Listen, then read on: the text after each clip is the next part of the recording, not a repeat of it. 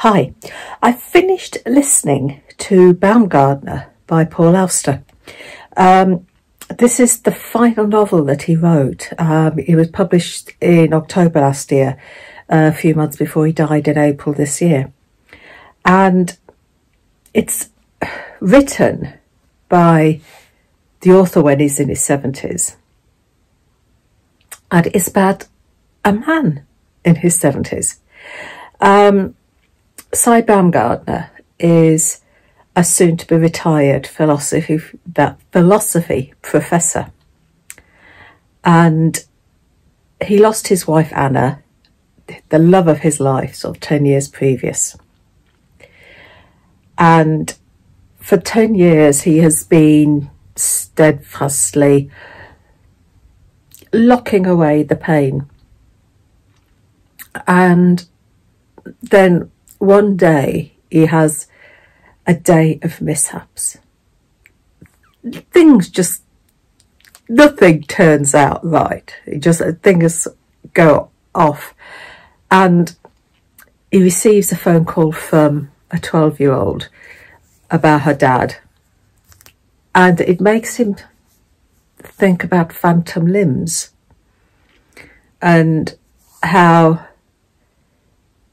if people have had a limb amputated, they get the pain for years afterwards. And he realises that that's what it is for him with the loss of Anna. It's like having a phantom limb. He misses her so much. And it's that realisation that sort of unlocks everything. He talks about their first meeting. He talks all sorts of reminiscences about her, and all her writing, because she's had one book of poems published, but she's got stacks and stacks of paper elsewhere. So he reads these to himself and to us. And at the same time, he's in his 70s. He doesn't know how much longer he's got. He doesn't know how much longer he's going to be able to be active. And so he almost starts embracing the present, taking pleasure in a September day.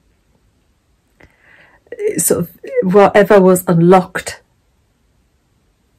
on that day of accidents, it's unlocked almost like not a zest for life, but a willingness to embrace life. And when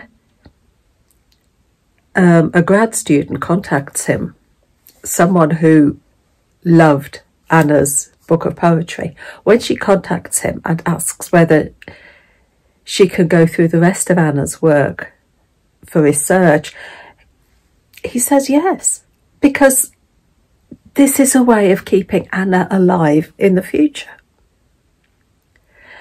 And the book is very conversational. It's just, he's just talking. And then we get to the end of the book and you are left wondering what the next chapter is going to be in his life. The end, I wasn't expecting the ending that I got. I don't know what sort of ending I was expecting, but it wasn't what I was expecting. And yeah, so I listened to it on Audible, and it's actually narrated by Paul Auster himself. So yeah, it was a novel about loss and life. So happy reading. Take care.